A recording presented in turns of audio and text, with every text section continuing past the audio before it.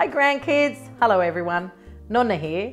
Today we're going to make a favourite Italian dish called arancini.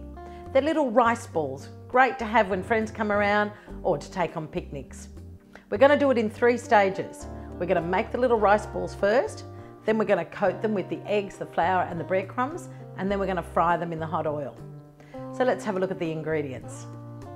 We've got the rice. I've used 2 cups of the arborio rice, just like we made in the risotto. Cook it really slowly with the liquid over the stove. Then we've got some grated cheese, breadcrumbs, an egg, parsley, pepper and salt. I'm going to mix them all together. So we put the rice in first, and then we can just add the other ingredients on the top. And we're going to use our hands for this one.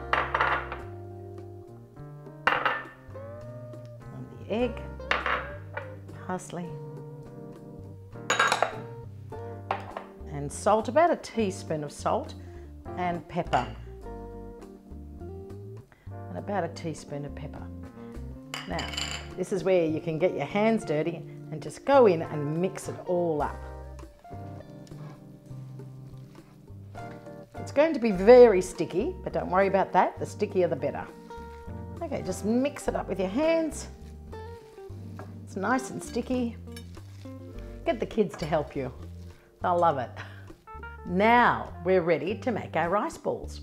You'll notice that I've got some cubed cheese. I like to use mozzarella, little cubes, 1 centimetre cubed. I've got that already. And some of you might be asking, why is the rice yellow? I've used a little bit of turmeric. You can use saffron if you just want to colour the rice a little bit. So here we go. Just take a spoonful of mixture. It's a good idea to wet your hands and roll it into a ball. We make a little indent in the ball. We put the cube of cheese in. You might want to put just a little bit more on top and just roll it in your hands. There we have one ready. Wet your hands, get a spoonful of mixture, just roll it into a ball, make a little indent. Put the cube of cheese in there, close it up. You might want to put a little bit more on that closure and roll it again into a little ball. Try not to make them too big. I've rolled half the mixture. I've made 12 rice balls. Now we're going to coat them. First in the flour, I'm going to beat the eggs, and then we're going to roll them in the breadcrumbs. So this is how we start coating the rice balls. We put it in the flour first, dust off any excess. They go into the egg. I'm doing 2 at a time, you can do 1 at a time. Just make sure the egg is all nicely coated. And then lastly, we put them in the breadcrumbs. And what I usually do, I roll them in my hand just to secure the breadcrumbs on this surface. Put them in the flour. Put the egg mixture on, just roll them in the egg mixture, and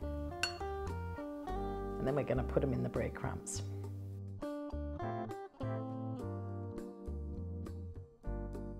Okay, so continue with all the rice balls. Flour first, egg, and then the breadcrumbs.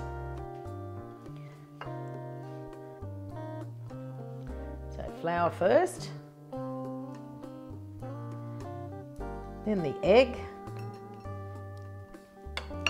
Your hands get a little bit messy, but that's okay. That's the fun part. And the breadcrumbs. Maybe the kids can help you do the breadcrumbs. These are the last 2. And then we're going to take them over to the stove and cook them in nice hot oil. I've got the olive oil on the stove. Going to be like deep frying them. I'm just going to test it with a little bit of rice I've made here into a ball just to see, and you can tell that it's just starting to fry, and that means the oil is ready. As you can see, the little test sample is frying beautifully, so I'm just going to take it out and I'm going to slowly drop in the rice balls, and you can see them sizzling in the lovely hot oil.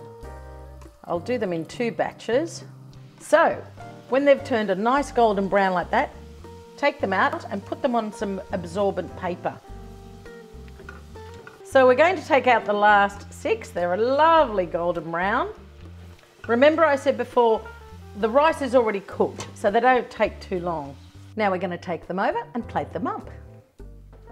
So plate them up, and I'm going to cut one to show you what it looks like inside. You'll find that the family, especially the kids, will love them. So let's cut one and have a look.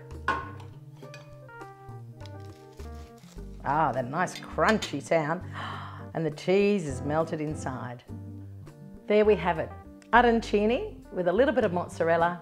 Buon appetito!